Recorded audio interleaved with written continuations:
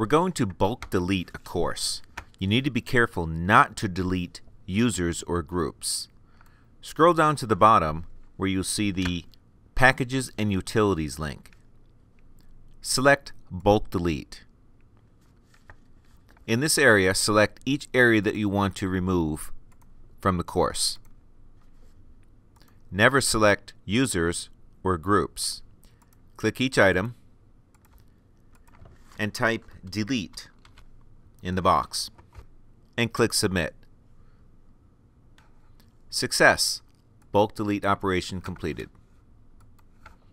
Upon bulk delete, notice that the menu items on the side are still present, but the content within those pages is gone.